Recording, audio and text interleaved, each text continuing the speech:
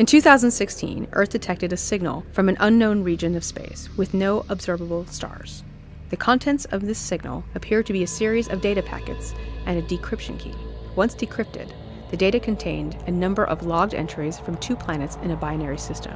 Using the translation matrix sent in a data packet, researchers have translated the entries into English. The following transmissions were declassified and given to us to present.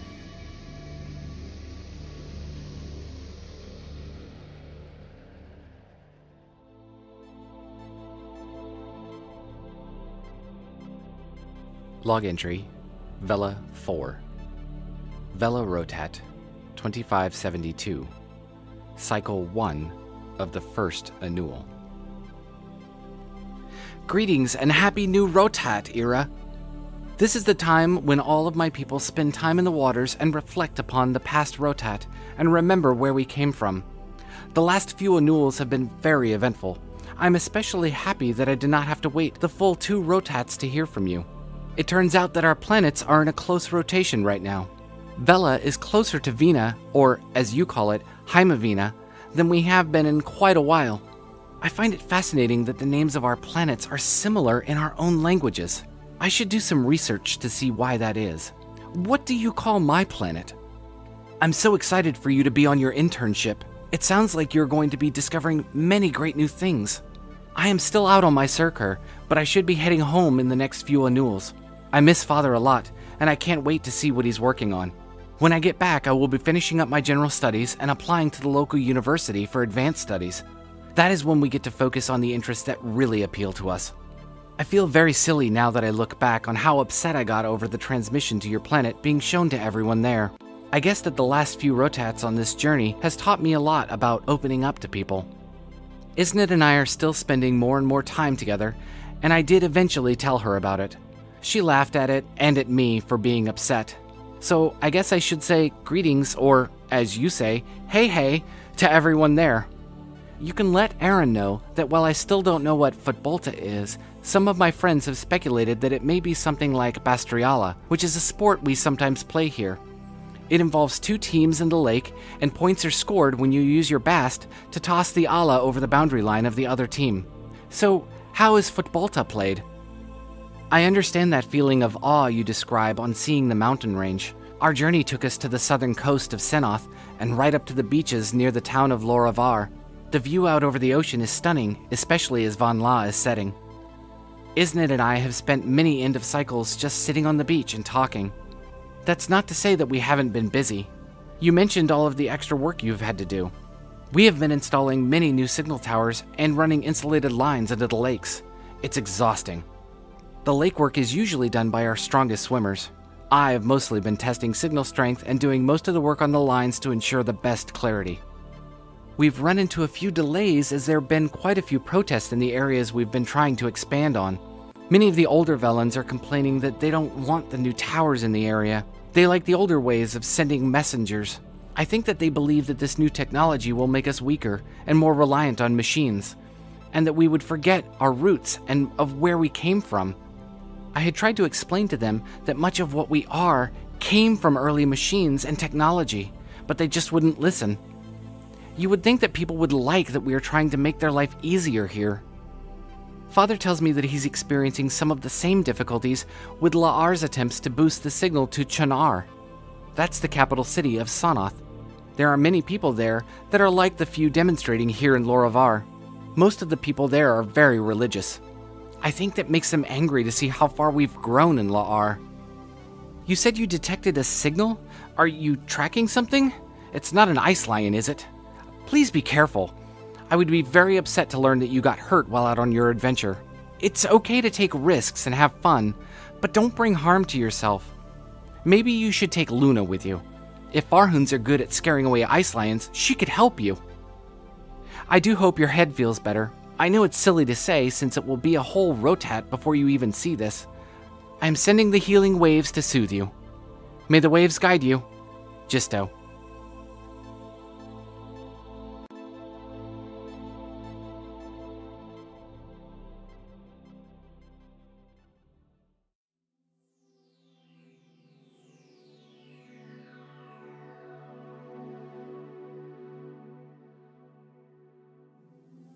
Log entry, Hymavina 4, 2251, 51st year in the Age of Ascendance. Ira Nuvspark, graduate, Exoplanet Junior Peer Program, Planetary and Environmental Science Academy. Hey Jisto! Happy new Rotat to you! I'm happy that your transmission came back so quickly. In fact, it was just over a year between messages. Honestly, it couldn't come at a better time. I'm currently in the hospital, and I need to speak with someone other than my family and the nurses. Plus, the daily broadcasts are mostly focused on the upcoming Yothian election.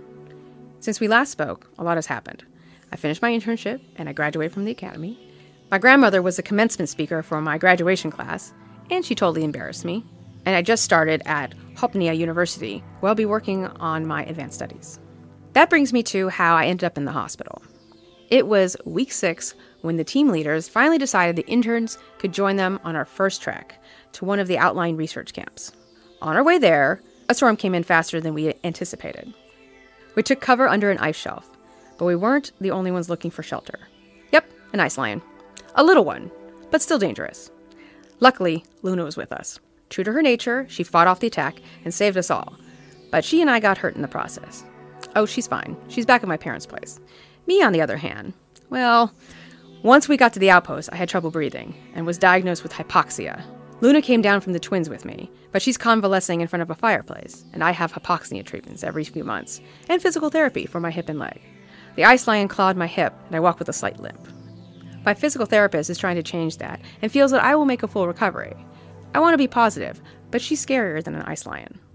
The hardest thing about getting hypoxia is that my hopes of becoming a field scientist are over.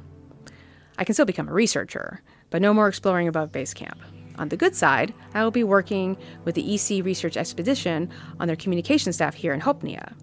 It's not base camp, but I live in pretty exciting times, and they have given me a lot of work. And guess what? No more fetching tea. I'm disappointed, but sitting in this hospital during treatments, I've had a lot of time to think and come to terms with it. My parents won't say it, but I know they're relieved that I won't have to face an ice lion again. Truth be told, I am too. Enough about my woes. Let me answer some of your questions.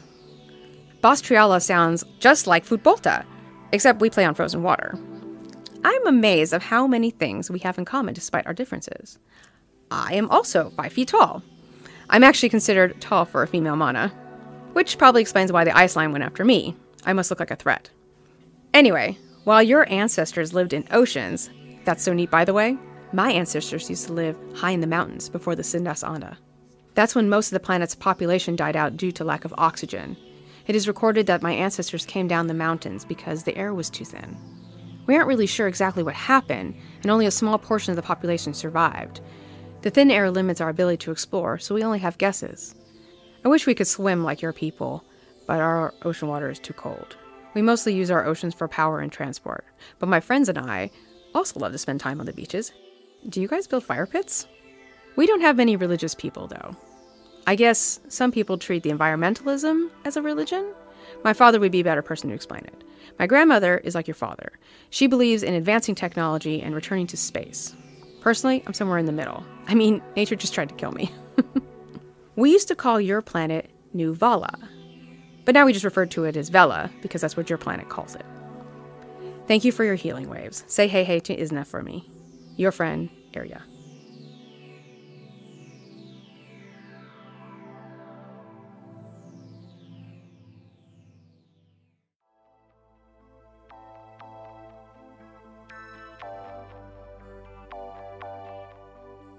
Log entry, Vela 5. Vela Rotat, 2574. Cycle 25 of the second annual. Dear friend Ira, much apologies for the lateness of this reply.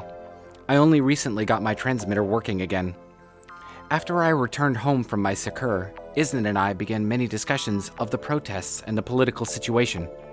Isnid was not happy with the views I was taking involving schools and the roles of mothers and fathers. She thinks this is due to the conversations that our planet is having with yours and the conversations that you and I are having. I tried to explain to her that my views are my own and that I think that we could benefit from having more structure in the lives of our people. She stole and damaged an important part from my transmitter, and I had to wait for a new part to be manufactured. I'm very distraught about this. She's been spending more time at these protests lately, and I just don't know what to do. I have spent the last 2 rotats finishing up my classes and preparing to head off to university. I've decided to study communications and signals analysis like my father did. That program will involve a lot of study and even more travel to inspect some of the lines and towers installed by the student program I was involved in. Maybe having some time apart from Isnid will help both of us. It weighs a lot on my mind, the thought of leaving her here with the protests going on and the state of things in La'ar, but I think focusing on my studies is the best thing right now. I'm very saddened to hear about your accident. I was so worried about you going off to the land of the ice lions. I can understand your mother and father's concern. I'm not sure what hypoxia is, but it sounds like a terrible breathing disorder. Like when we dive too far underwater and can no longer filter the breath from the water around us. I have learned that our ancestors used to be able to stay underwater for a very long time. But since we started living on land, we can't seem to do that much anymore. Maybe it's the same for your people. I am glad that Luna is safe and was able to help you. I knew it was a good idea to bring her along. Please blow bubbles on her belly for me, or whatever the equivalent would be for something that is, how did you put it? Fluffy. The Siki love it when we do that for them. I am sure that your mother and father will take good care of her while you recover. Of course, you'll probably be fully recovered by the time you receive this, and no doubt finding your way to discover the next great thing in your adventures.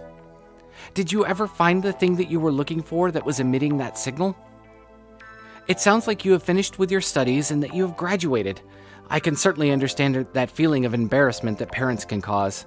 My father has been boasting about this program ever since we started it, and he loves to tell people about his son who is now famous on another planet. I try and tell people that he has had just as many, if not more, conversations with people on Vina due to his work, but all he wants to talk about is my transmissions. I will be happy when more of the other students get access to the program. Father says that they will be opening up applications to other students soon. He said that because of our status as the first student contacts, that we get to continue talking even after the others start. He is working with the team at the La'ar radio telescope to increase the capabilities of the system. You see, while my transmitter is strong enough to reach you, it doesn't pick up the signals from you. Those still get received at the main telescope, and there are people there that help with all of the translations. You have mentioned the Sidest Anda a few times now, and I'm still confused on what that is. You say something happened to your people a long time ago?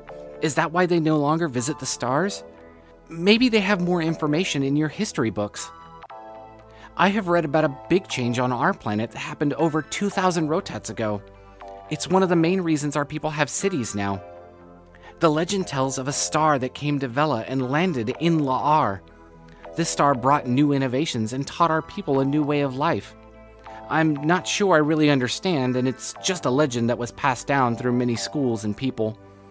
It even inspired one of the 2 religious thoughts of my people.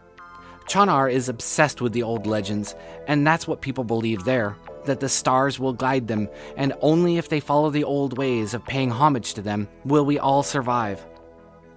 La'ar believes in studying the stars and learning new things from them, like we are with your planet.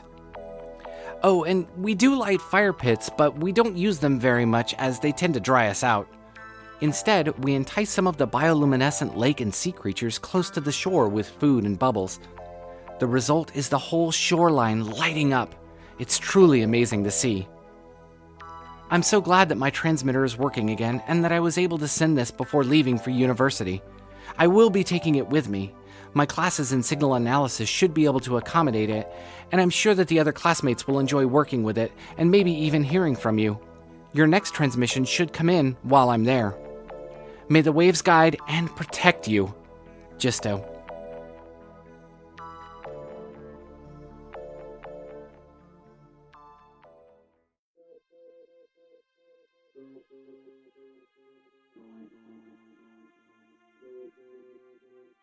Log entry, Haimavina 5, 2253, 53rd year in the Age of Ascendance.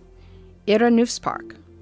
Communication Department, Federal Historical Research Exploratory Corps. Hey Jisto. I love that your messages seem to come at times when I need to hear from a friend. It's like the universe knew that I was about to drown my sorrows in akavit, and then the terminal chimed, and it was a message waiting from you. I practically ran to my desk. This week has been the worst, professionally speaking. An EC expedition team discovered some incredible technological relics from our past while working high on the glacier near the Twin Sisters base camp. As far as we can tell, the discovery was probably linked to the irregular signal that we were chasing when I was up on the glacier for my internship. I've been working on this project for a couple years, so I was very excited when the communications department selected me to announce the discovery to the public. But people always seem to play politics, and the job got reassigned to a more senior spokesperson with broadcast experience. What do they think that you and I have been doing all these years? Broadcasting. It didn't make a difference, though, so here I am on the sidelines of one of the greatest historical discoveries in the past 50 years. I'm frustrated and disappointed, Jisto, and maybe I was too idealistic. Who knows? My father laughed at me when I told him what happened, and he made an old farmer's joke about the weather that I think was supposed to calm me down. I don't know what Thoka has to do with anything, but I love my dad. Hardly anyone is reading these messages anymore, not like they were when we first started. Like on Vela, others have joined the program, and the attention has shifted to new stories, but I can't tell you about what was found because my message will go public before the official announcement of the discovery, so the information remains embargoed. I'll tell you about it next time. I can't believe Isn't broke your transmitter. That seems like an aggressive way to make a point. I think she may need this drink more than me. I'm really sad to hear that she can't see the incredible benefits and advancements our planets are making just by the communication that is sent between our worlds. Even just you and me talking as friends, we're learning about our cultures that would be missed in the general transmissions. I wish I could tell her this. I know you have. Hopefully when you return, she'll be more open and you guys can work this out. Maybe hide your transmitter. I'm kidding. I too feel sad for you. If it doesn't work out, Alta Mare Fisca Sonju, which means there are other fish. Oh, that actually makes more sense for you since you swim so much. So, how are your courses going at university? I finished a year early, which I thought would elevate my position at the EC, but I already told you how that seems to be going. I know things will change with time and experience, but I'm starting to regret how quickly I rushed through everything. I mean, what was the hurry? All that studying, missing out on trips, trying to live up to a reputation that no one set for me except myself. My family is proud of me no matter what I do. Okay, that is clearly the akavit talking. I'm just feeling sorry for myself. Look at both of us, distraught on two different worlds. I'm fascinated by this legend. A star landed on Vela and brought new discoveries to your people? How amazing. I wonder what it really was. A meteor, perhaps? We now know there's life on other worlds. Do you think it was a spacecraft of some kind? These are probably rhetorical questions, but it does make me wonder. Our legends aren't that interesting. Well, except for the story of a mana who glided down a foss on a board and fell into a river. Sorry. A foss is a point in the river where the water falls down from a vertical point. Anyway, according to the story, he watched his board get caught in the current and realized the water could push things. From there, he developed a watermill to harness the power of falling water. Come to think about it, most of our legends involve someone doing something dangerous or stupid that ends up leading to something good. I'm not sure it turning out well is really the best lesson. Thanks for listening to me this evening. Travel safe on your journeys. Your friend, Irja.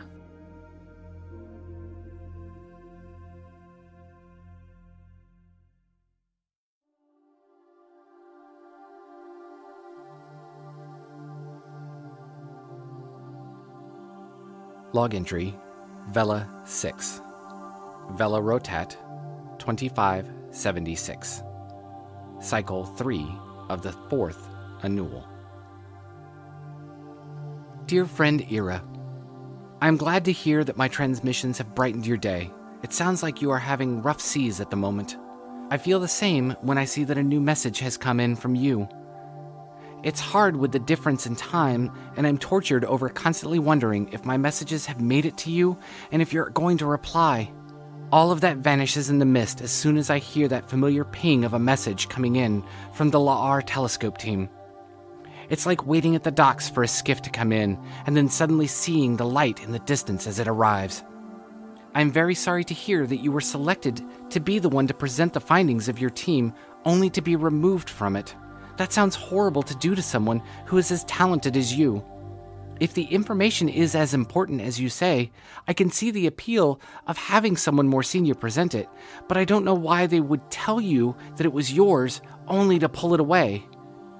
On the other web, you need to remind yourself that you are an extremely intelligent person who has so many things going for her at this time. It sounds like you have a great job now and will be at the heart of so many discoveries to come. While you may not have gotten this particular assignment, but as you told me, Alta Mary Fiscus and Jew. Our interpretation of that saying is, the next wave will be the one to guide you to greatness. I guess that doesn't work as well if most of your lakes and seas are ice-covered. You will certainly get one of the next assignments, and I bet it will be even bigger and better than this one. I'm sure that your father means well when he's trying to cheer you up with his advice. My father tries to give me advice all the time, especially when it comes to Isnid. Sadly, since he did not spend as much time with my mother, his advice is, well, not very good. He once told me that to get on her good side, I should buy Isnid a Serpa. I mean, it's hot enough in La'ar. What would she need a Serpa for? Not to mention, no one even wears those anymore. I wouldn't even know where to get one. I'm sure he means well, just as I'm sure that your father means well. Please let him know that I hope his Thoka is well. I'm not sure what a Thoka is, but it sounds important to him. On the subject of Isnid, I was very surprised recently.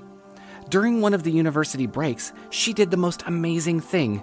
She traveled all the way to Trenoir, where my university campus is, for a visit and planned out a whole sightseeing trip for the whole time she was there. We had the most romantic dinners and trips to the local museums, and spent many evenings out on the beaches. Trenoir is very well known here as one of the pilgrimage points between La'ar and the southern coast. It's also the closest point of Senoth to the Iwanar. That's the middle of Vela. She remembered my interests in all of the scientific outposts and even got us visitor passes to the Trenoir Planetarium. They have a whole presentation about Haimavina, and you and I even get a mention. I think she did this because she felt bad for damaging my transmitter. She even said to pass on an apology to you for delaying the transmission. So I won't have to hide the transmitter from her. Not that I think I could. It's so big that it fills a whole closet in my radio signal class. We have created a whole class project around upgrading it with newer parts. I mean, it's over 10 rotats old at this point. There are newer ones available that fit on a counter now. I had to hook mine up to the dish at the university, while the new ones have dishes that could be mounted to the side of a building. Our technology is moving so fast, and a lot of it is thanks to the work that both of our planets are doing together. Speaking of my classes, I am so swamped. I feel like when I'm not studying signal patterns and analysis, I'm observing planetary rotations and orbits to calculate the best angles for observing them. There are so many calculations that it makes my mind swim. Normally, I like swimming. I know it will be helpful if I can get a job in La'ar, but there's just so much to learn. I feel like I should find a way to go back in time and warn that 13-rotat-old Jisto, who just got his transmitter, that he should start studying then and not worry so much about females and what other people think. In that respect, I envy you for being done with your classes already. I certainly wish I were done now. My brain feels so full. Now that you've finished, you can finally start to live your life the way that you want it. That has to be a great comfort. It sounds like you have your own place, and you can live by your own rules. I can't wait for that cycle. I also can't wait to have the time to enjoy my own glass of Sidrus. I would love an ice-cold glass right now, but I need to stay focused, and I'm sure you know, once you have one, you have another, and then the whole evening becomes a blur and you're wearing a botsi on your head and wondering how you got so far from the shore. Soon I will be done with my studies and be able to go home to Father. I've already planned to get my own place near him so that we can work together, but I'm ready to be out on my own. I miss him a lot, but I will be happy to have my own space. I have about one more rotat here and then I will graduate. I will warn my father to try not to embarrass me at graduation. On the plus side, I should be home by the time I hear from you again. Oh, and you don't have to worry about these transmissions being public here. All of the transmissions come through the La'ar radio telescope and get translated there by a special team. But those are the only Velans who see them. After that, they get sent to my private terminal. When I was younger, they sent them to my father to give to me, but since I have moved to Tre Noir, I have my own terminal that's private, and the messages get sent there. Because you asked about the legend of the star falling at La'ar, I decided to look into it a little more and learn some fascinating information. It seems that the star that fell was indeed a device of unknown origin. It was described as a box with wheels and arms, and for a while it even moved around on its own. Ancient Velan theorists started to worship it as a sign from the heavens. Eventually it stopped moving and they began to investigate it and find out why it wouldn't move anymore. After that, the information starts to become strange. I guess it disappeared for a while and no one is sure what happened. Well, I'm off to study more and dream of the cycles that the waves will take me home. I hope the notification of this transmission brings you great joy and lifts your spirits as much as it has done for me. May the waves guide and protect you. Jisto.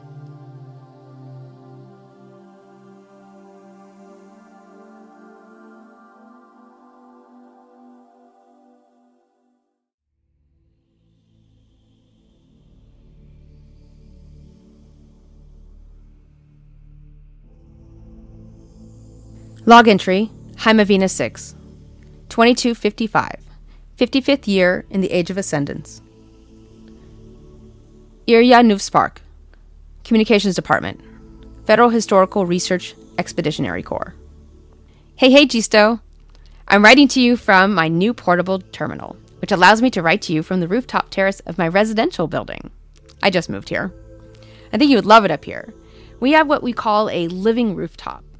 There are a lot of plants and ground cover, and a lovely water feature, and we have a view of the sea that reminds me of the description of your homeworld. Right now, I can see your planet as Aluda sets. That's our star. I wave to you when I'm up here. I even got my neighbors to wave too. We gather up here at the end of every week to talk about work and politics, and I always end up answering questions about you and Isnit. You have a bit of a following.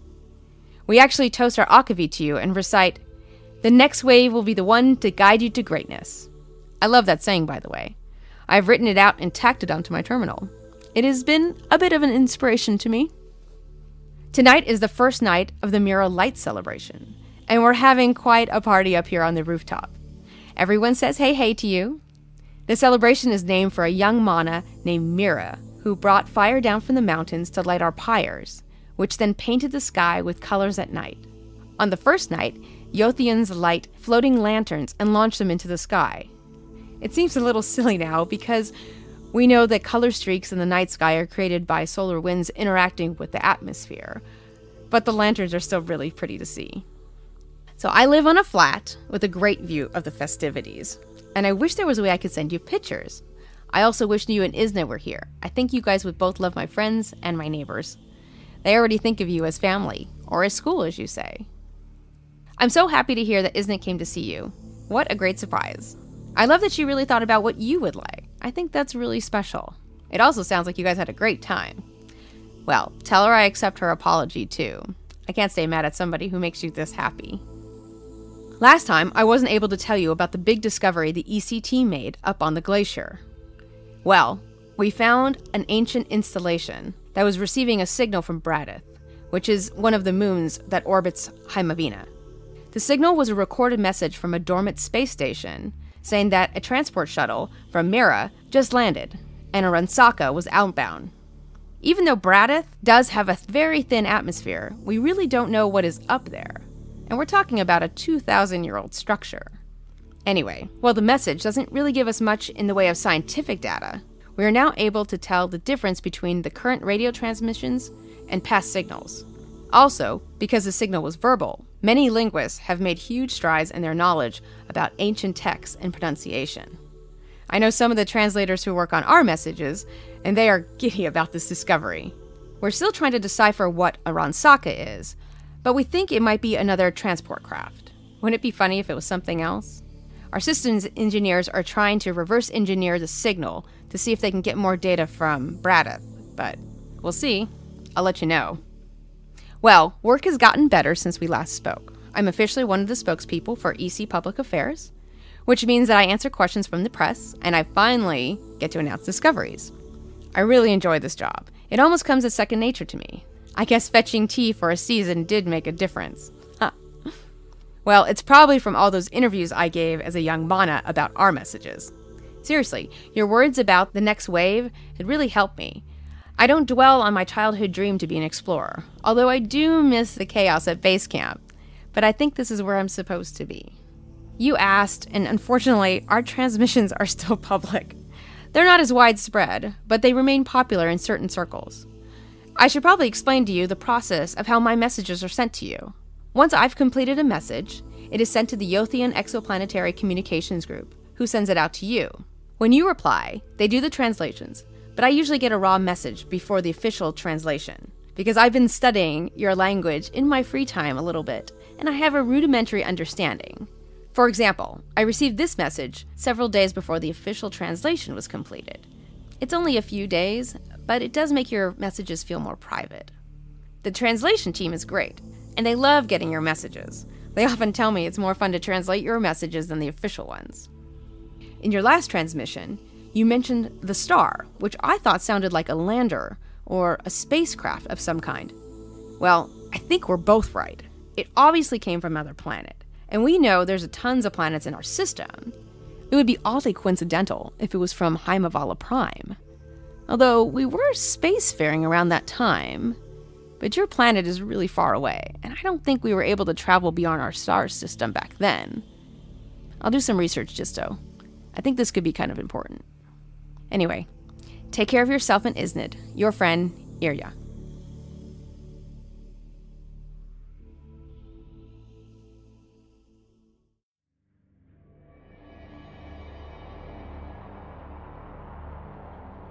You've been listening to an episode of the Binary Saga. The part of Jisto has been read by Steve Petrocelli. Irja has been read by Vanessa Shannon Anderson. Music by Eric Matthias and soundimage.org. For more information, visit binarysaga.com.